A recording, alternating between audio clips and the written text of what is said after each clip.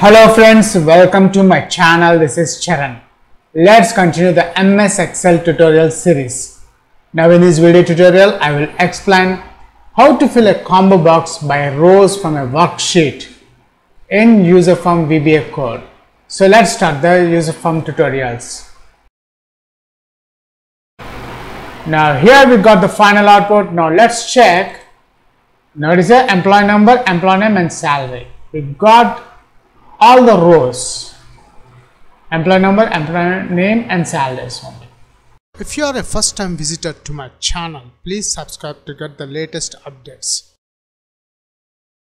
And notice on my Excel sheet contains some employee details, employee number, employee name and salary. Just for the time saving, I have added some demo records.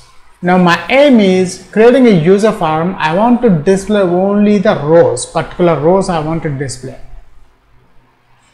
So for that, in order to create a user form, we require the developer option in our menu.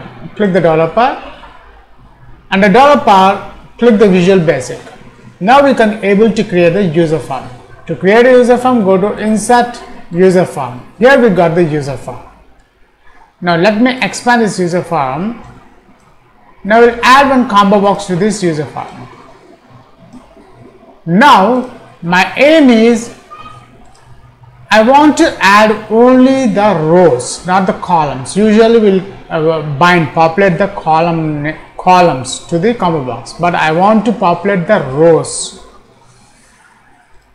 So select the user form, right click the mouse, go to view code, and the user form, I need the initialize event, not the user form click event. Just delete this default click event. In the user form initialize, combo box 1 dot list is equals to range.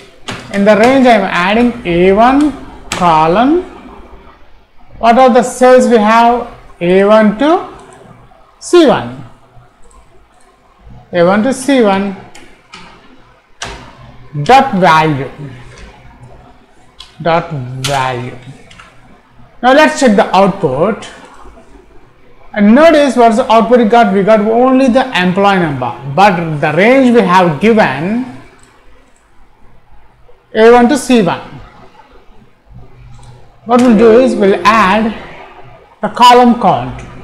We'll add the column count of the combo box 1 dot column count is equals to 3.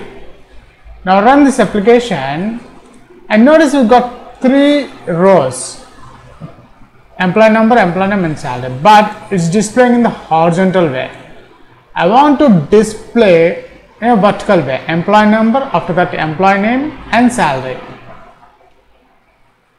So for that, the code is, let's delete this one, we don't require this one. Here we need to transpose the range. For that, application dot transpose